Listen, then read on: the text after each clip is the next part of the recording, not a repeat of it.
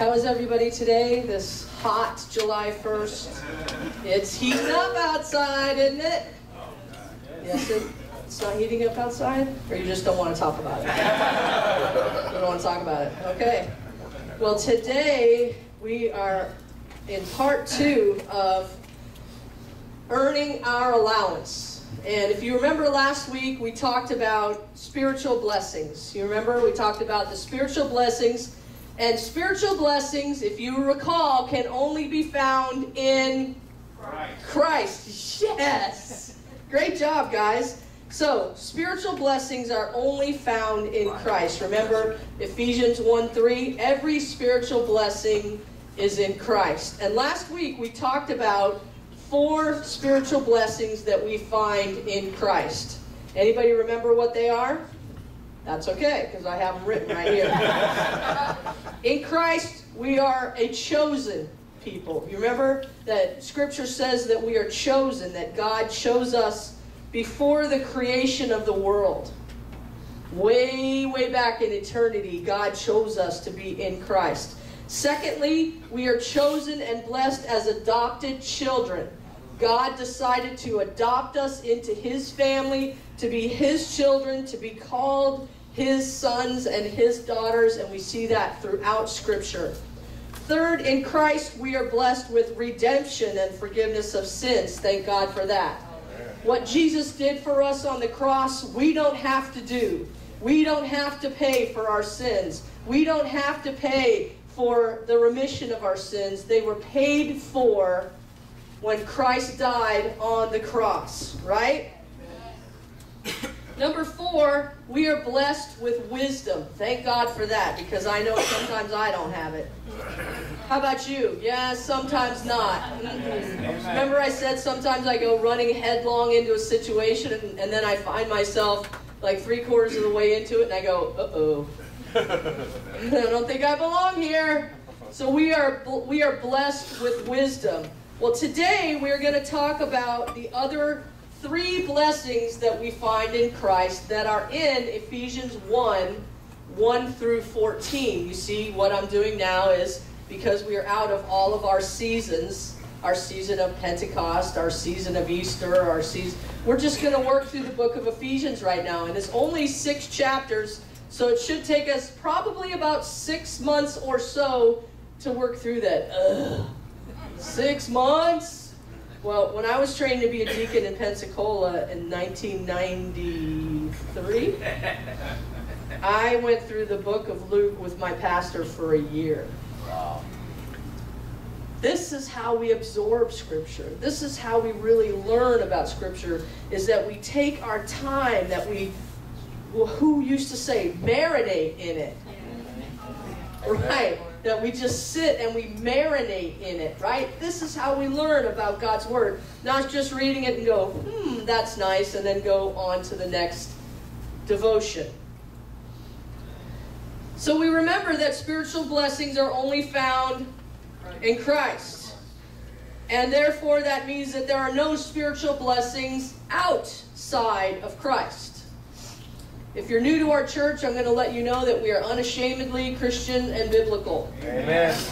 And we do that because we love God, and that's what God has asked us to do. We don't preach any other gospel than the gospel of Jesus Christ.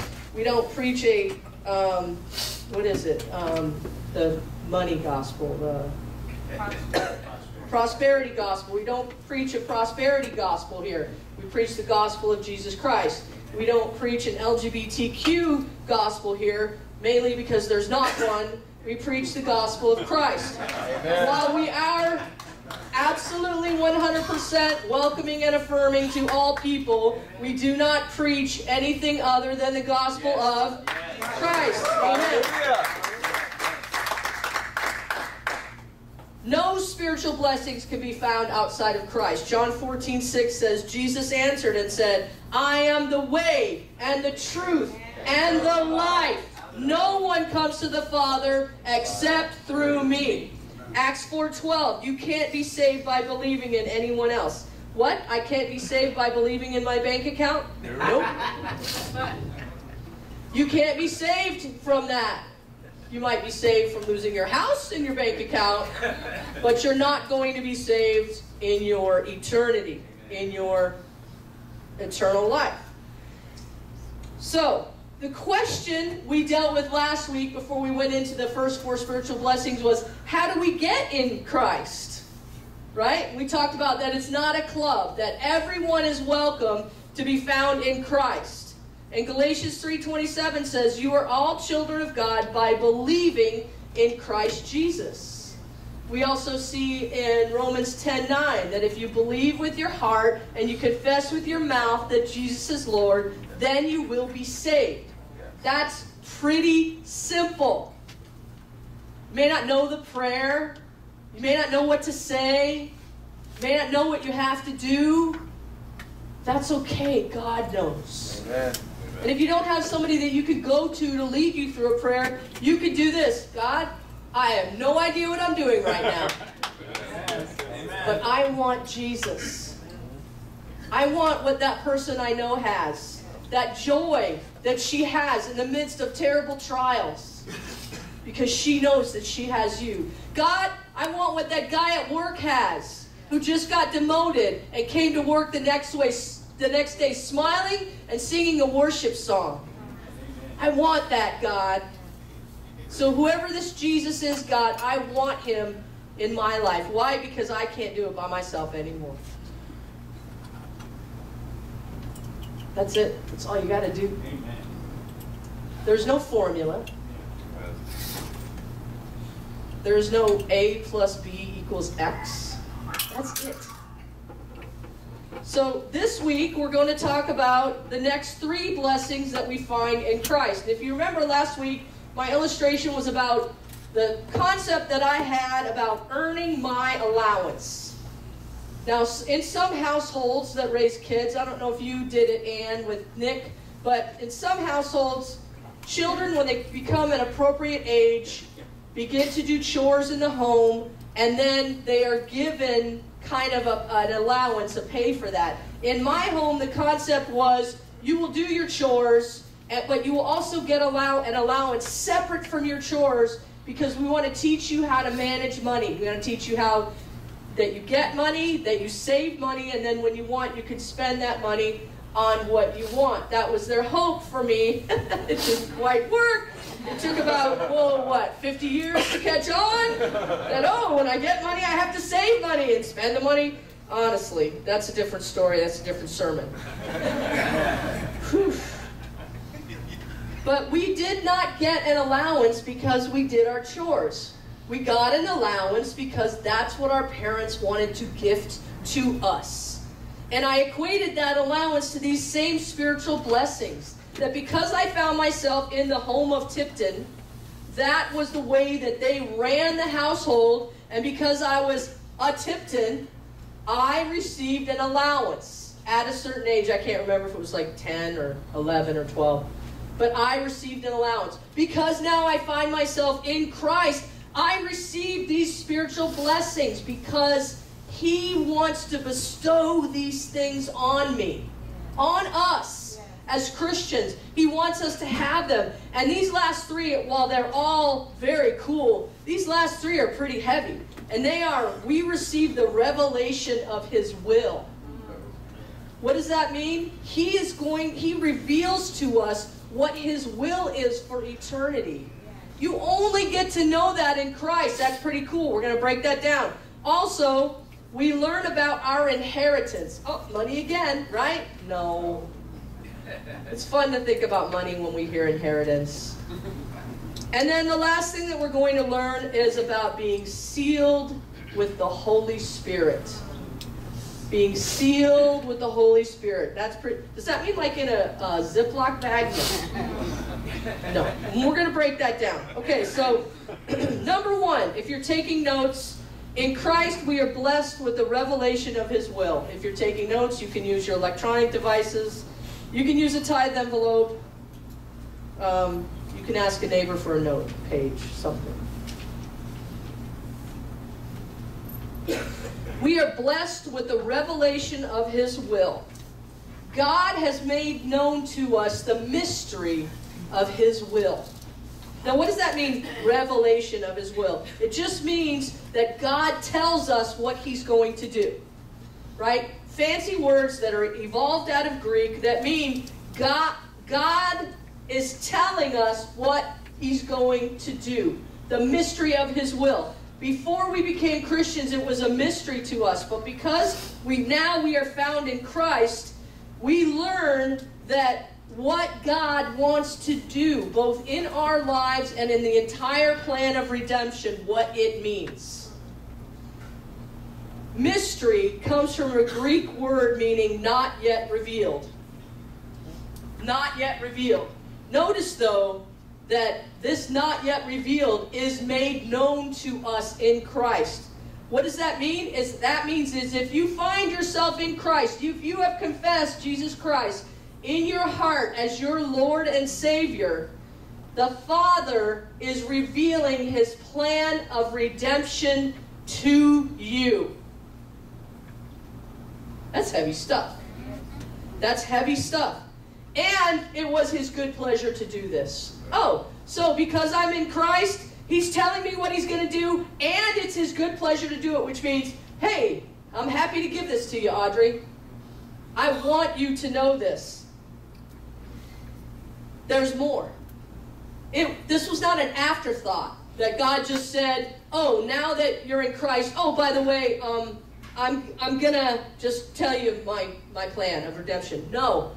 But it was in his mind from the very beginning, which means that before the world was created, get this, he knew that he would choose you and that you would choose him, number one. And he knew that he would reveal his plan of redemption in you. That's serious stuff. Talk about chosen. Talk about given, predestined. Talk about given something fabulous and amazing from God. So what does that make you? Not just some schmuck walking through life, getting up every day, hating your job. That makes you an amazing creation and worker of his will in this world. So whether you work at Comcast, or you work at AT&T, or you work at 7-Eleven, or you don't work right now, or you're in recovery, or you're living on disability, or you work in the church, or you work at Pier 1, or you work at Young at Art, or you work in your own studio, you are chosen before the creation of the world to know his will and to be his child. Hallelujah! That's huge! Hallelujah. If you're having issues with self-esteem right now, let me tell you, grab onto that. Because that's huge. Massive.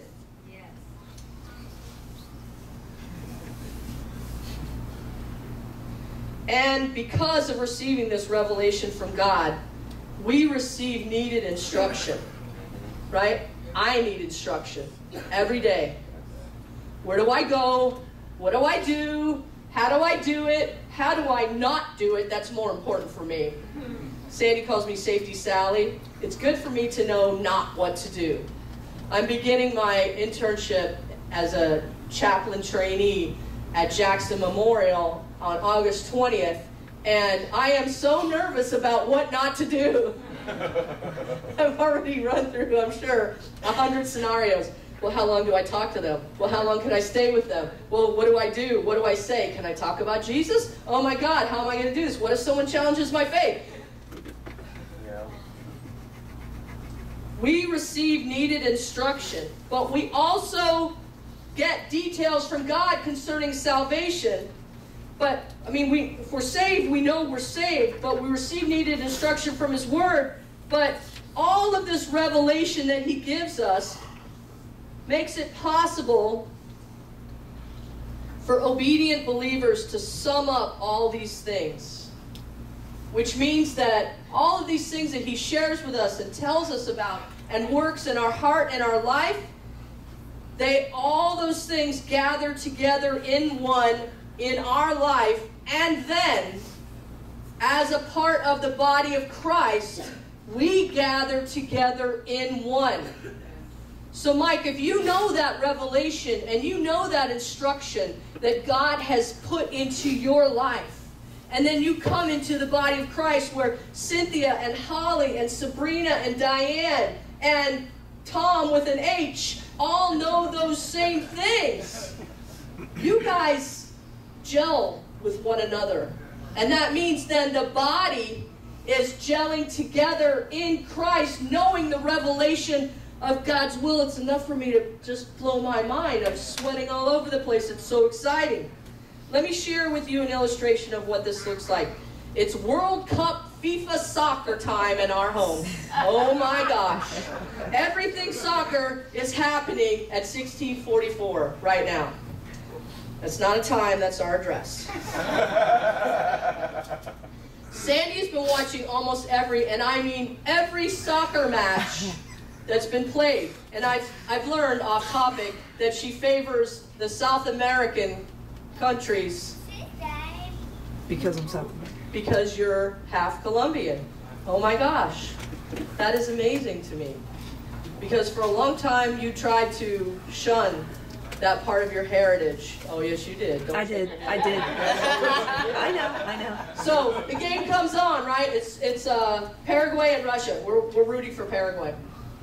It's Argentina and France. We're rooting for Argentina. We are we? So then I, of course, naturally have to root for France. Sorry, France. Yesterday afternoon was France versus Argentina, and very early on in the match, France got a goal at about 7.5 minutes. And it was amazing to watch the strategy. But here's how this works. Okay? Well, I was talking about a God and His will. Here's how this works. Each player on the soccer team has his own position, right? Okay. Each player has his own position. Striker, goalie, wing, etc., whatever they are. And don't ask me to tell you which is which, because I don't know. But he positions himself accordingly on the field, and he is in a certain place for offense, and he's in a certain place for defense. Could somebody please go ask that gentleman to step outside? And each player is expected to skillfully obtain these objectives in their part on the team. Stay with me, guys. Stay with me. Everybody is expected to accomplish their position as a striker, as the goalie, whatever it is. Okay? But every player on the team also knows the full game plan. They know, of course, that they want to win.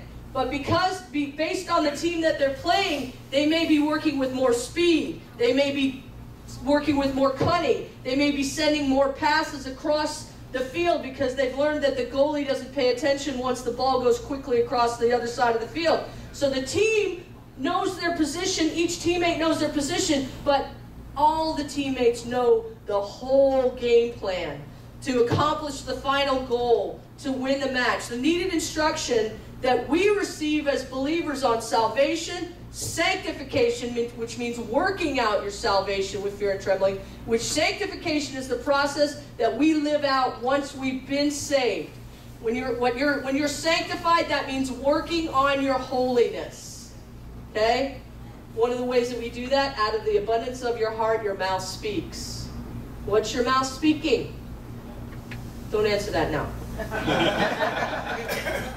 All of these things, salvation, sanctification, redemption, how to live life as a believer through the Word of God, through the working of the Holy Spirit, are all made known to us as part of the plan of redemption. So we know the final goal.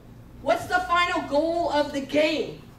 And we can work toward it as individual believers, and when we come together in a church as a team. Make sense? Yes. That's one of three. Whew, what time is it? Oh my gosh. I hope you're not hungry. We have plenty of time. Kidding. That's number one. I need some water. Number two, in Christ we are blessed with an inheritance. Money, money, money, money, money.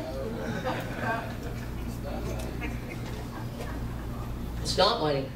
You're right, Marcus. It's not money. It's not money. So what is this inheritance that we're blessed with? It's called a heritage, an inheritance, a heritage. Acts 20:32 says this to us. Now I commit to you God's care. I commit you to the word of his grace. It can build you up, and then you will share what God plans to give all his people. It's a spiritual inheritance. Christians, as Christians, we partake in this inheritance now in the kingdom. There's an inheritance in part that you've been given now, that you walk in now, knowing part of the redemption of his plan, having God's protection in your life, learning the Word of God, having the Holy Spirit inside of you, to live inside of you. But there's also a part of the inheritance that's to come, and that will be once we find ourselves in heaven. Amen? The American Standard Version says that in Christ, in whom also we were made a heritage. So, according to this rendering of the word, we receive an inheritance that is incorruptible. That means it doesn't fade away. What does that mean? You don't lose it. Incorruptible just means you don't lose it. You don't lose this inheritance. Right? It is God's promise. So, it could be said that as God's redeeming work, as his heritage, we receive this inheritance from God. He gives us this inheritance that we will not lose, does not go away. It's deep, right? Let me break it down for you. My mom, when she died, she gave each of her children a small amount of money. All 5 of us. Split it up evenly in 5 ways. There were certain things other things that we were given also that we had shared with her years and years and years ago that we would like when she was asking the serious questions. But each one of us got a certain amount of money, evenly split 5 ways. And some of us chose to spend it right away. Some of us chose to spend it on home improvement. Some saved it. Some gave it to another that they thought needed it more. But eventually, one day, that money will be gone. It's corruptible, right? It'll be gone. It'll be spent. It'll be spent on one thing or another. It'll fade away. But this inheritance that we receive in Christ is incorruptible. It will never fade. It will never leave us. It will never be gone because we are in Christ. Can I put a word, a picture, a thing in your mind for this inheritance? No, because there's nothing else like it. It's a deposit that he has made in you. Which transitions me to my third point, is that we are blessed with the seal of the Holy Spirit. And the seal is an identifying mark to denote ownership.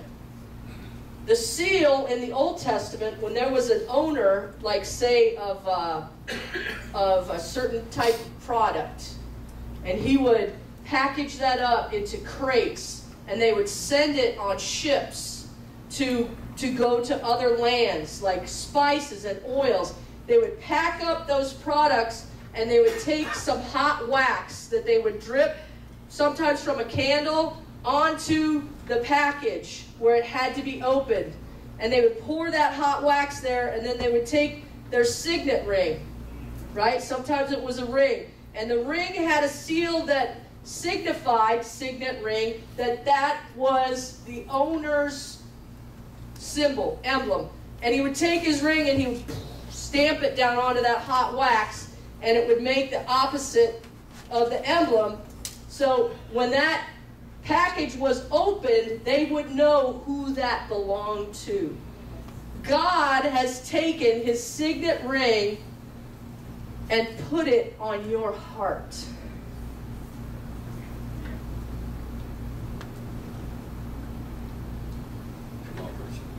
He has put it on your heart to say, get this. This is mine. Ella es mío. She belongs to me.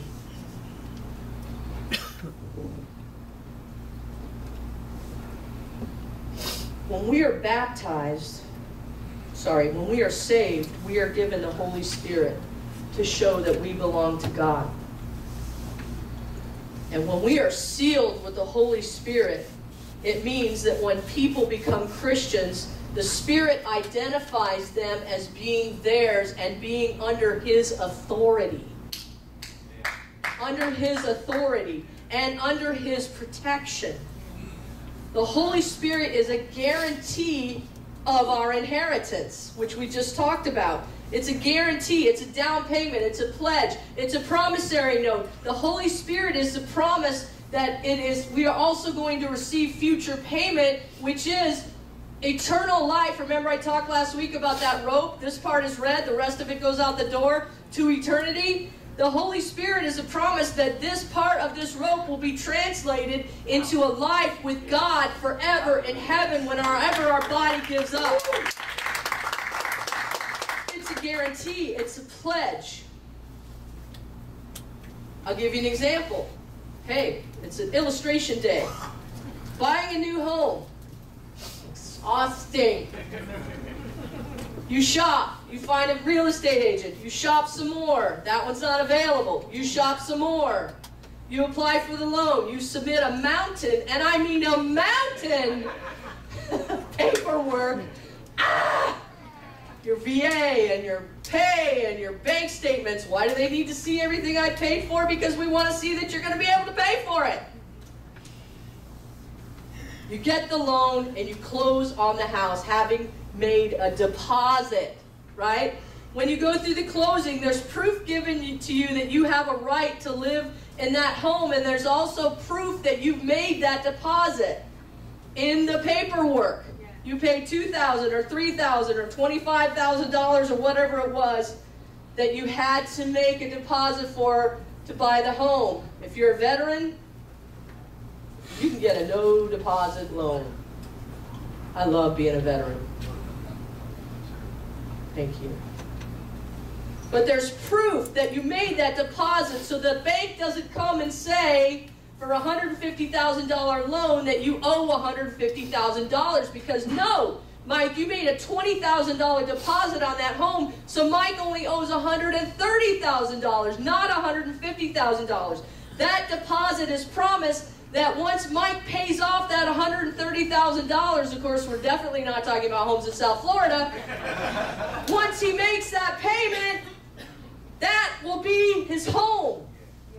The seal of the Holy Spirit, get this, is a promise of further payment. One day my body is going to stop functioning, hopefully later rather than sooner. And because I am found in Christ, I have the seal of the Holy Spirit on me. I have a promise right here stamped on my heart that said Jesus Christ. And I have a promise that when I die, I will live with Him forever in heaven. That's the promise. So in Christ, we receive a revelation of His will. Amen. We receive an inheritance, and we receive a proof of that inheritance that is that seal with the Holy Spirit. You guys got to remember this stuff, because someday when you're feeling down and you're feeling like life doesn't matter and you're feeling like you don't have a purpose, this is your purpose.